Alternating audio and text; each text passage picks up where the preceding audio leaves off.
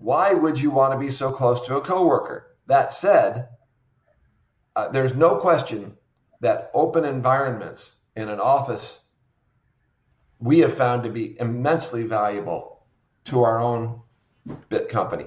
I don't have an office. I'm on an open floor. And I think that it's really just a matter of maintaining distance and deploying systems. We utilized AtmosAir in our office.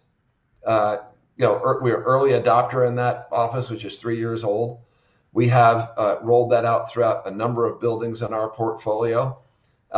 There are other products, the same things which create healthiness for a workspace in general work against a virus like COVID-19, right? So I just think that it's all a part of evolution, getting to logical places, and and course correction. Beth, do you feel that this is shared amongst the industry? I know you work with Tony, but are other clients doing the same thing, taking the same approach? I think that it depends. Again, we work with a lot of different types of customers. So the healthcare community is going to be different from the office community. But actually, I want to sort of tag on to what Tony was saying about AtmosAir, for example, not to plug their product, although I happen to have one in my house because I think it's kind of a good way to purify the air. AtmosAir provides a better quality environment, better air quality.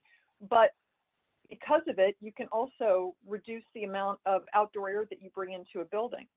And if you reduce the amount of outdoor air, you don't have to temper it, you don't have to cool it or heat it.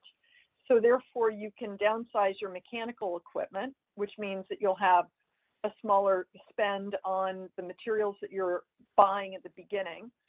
And then the energy to run that over time is less. So if you look at how, again, these various equipments and technologies work together, you can come up with much more elegant solutions.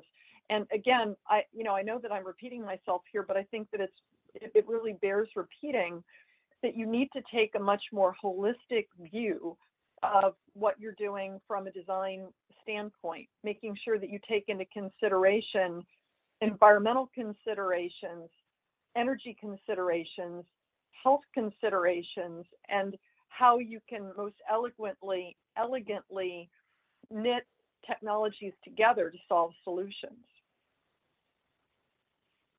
or to create solutions to solve problems.